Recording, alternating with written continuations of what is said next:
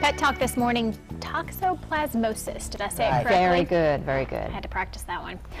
What exactly is that? Toxoplasmosis is a protozoa that is carried in, found in the soil, it's found in little varmints out there, that cats are the only species that can pass that on.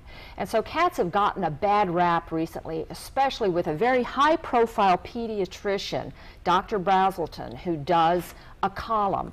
And a lady who was pregnant sent in a question, a concern about, you know, should I get rid of my cats because I've heard that there's problems with them, and he gave some pretty bad advice. Yeah. Actually, he ought to stick with the human babies. He's got his old arms now. The problem is cats. Yes, cats can carry the disease, and it can affect the disease can affect the unborn baby. So it is dangerous. You do need to take care. But here's the issue: most people in the United States have already been exposed to it, which means they're immune.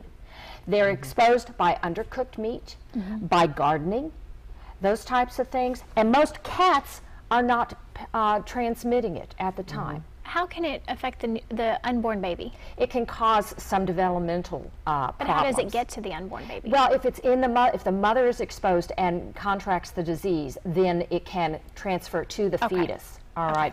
And the big issue here is there is no reason to get rid of the cat. Right, and see, the only way that it is transmitted from the cat is when the cat is actively infective and passes they're called oocysts, passes these immature versions of this little thing in the litter box. So the very best thing that you can do if you have a cat and you're pregnant is have your husband change the litter box. Right. It's a great excuse. It's a great excuse.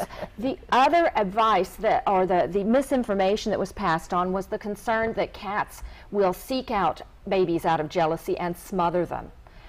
That ain't true. Okay. That ain't true. I'm sorry, folks. That's an old wives' tale, and I'm very disappointed that this was passed on by somebody that has such credibility. Yes. So I just want to pass that on. Cats do like warmth.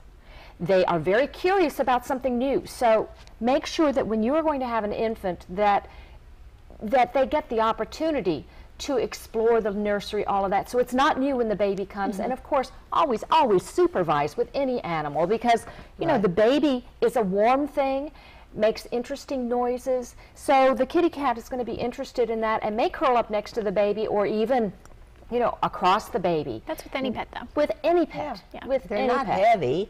No. After all. Well, this one's not up for adoption. No, Trex is not up for adoption, but we do have some beautiful kitties. We keep our adoptable kitties at the PetSmart in Sherman. They asked us to do this, and we're having a tough time keeping them supplies because they're adopted. Yeah, that's a good thing, though. There's some beautiful cats in there now. Yes, they're all fixed, current on their shots, friendly. Okay. Oh, and something that ladies who are expecting or planning to expect, they can go to their doctor and get a blood test and find out if they are already protected. They can also have their cat tested. If the cat comes back testing positive, it says, kitty cat's already been exposed. He cannot transmit anything.